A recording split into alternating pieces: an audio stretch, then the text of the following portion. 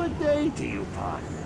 I'm Guy, and I can already tell that I'll be your best friend in this forsaken camp. Hey guys, Wheat Solo here, aka the Skeleton King. I'm having one of those days where I'm like struggling to record this, so I'm gonna plow through it this time and just get her done. First thing on the docket, I've had some fans reach out to me this week. There was concerns. I'm super touched by all of the warmth and acceptance and the safe space that you provided me to talk about some of the issues that were going on. TMZ brought up, the article was eventually picked up by, the New York Times, the Associated Press. You understand how that is. And yes, there was some missed content, but no, it was not about drug use, and it was not about T. Kenny and I possibly having a falling out.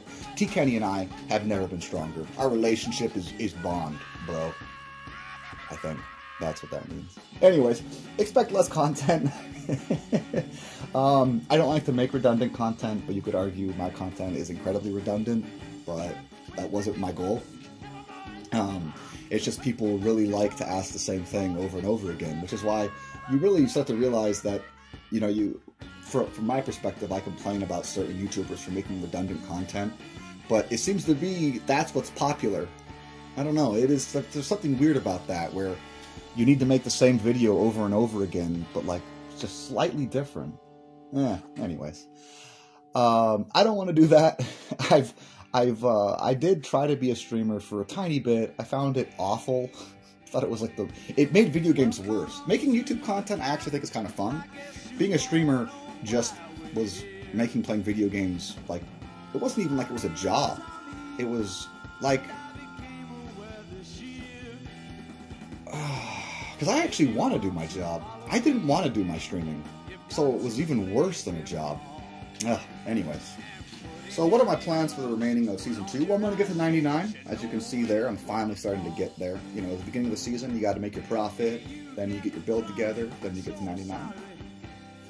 I want to do a speed run of Ubers. I'm excited about that. I want to do the speed run of T3. I want to do maybe a T2 speed run.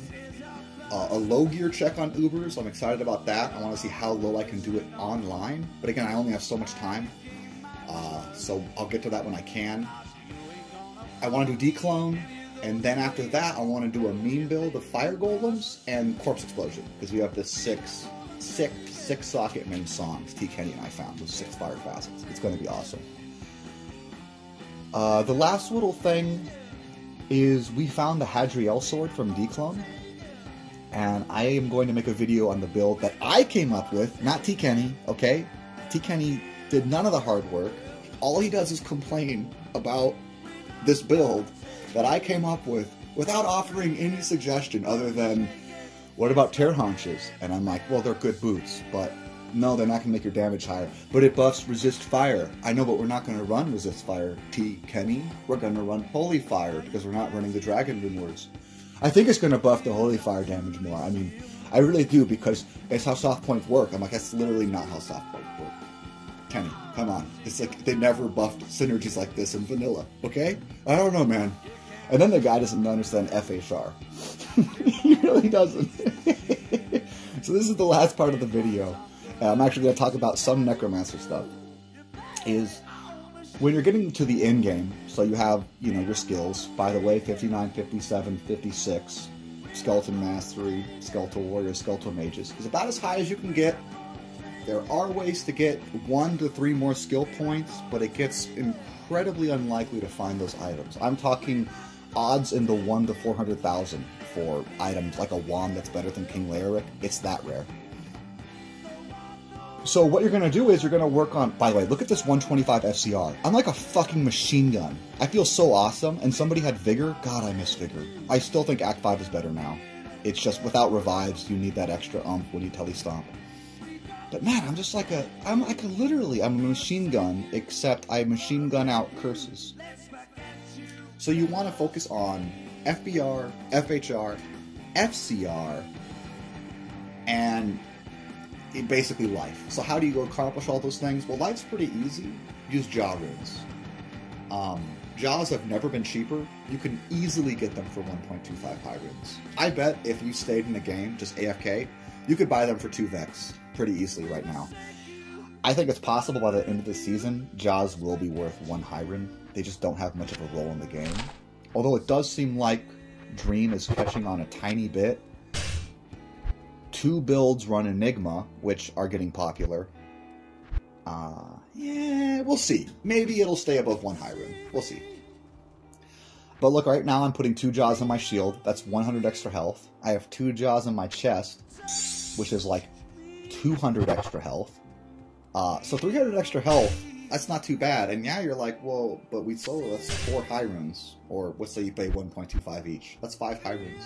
5 high runes for 300 health is way better than spending, 2 high runes on 40 life skillers or 45 life skillers. So, yeah, it is what it is. To get out those last stats, you gotta pay a lot. For FHR, you really want to get to 52. For FBR, you need to get to 86, which is super annoying because Steel Shade, Storm Shield, Water Walks gets you to 85, which is 1 below. For FCR, 75 is fine, but as you can see, I want to make a crafted amulet so I can get to 125 FCR on this setup. And that's my last little goal on my, my tanky setup. I need to find a few more skill points and, just do all the fun things I want to do for the rest of the season. To be honest, I don't know if I'm going to return for Season 3, though. I do want a beta test, so expect a lot of content for that, but after that, I don't know. GG. Skeleton King out.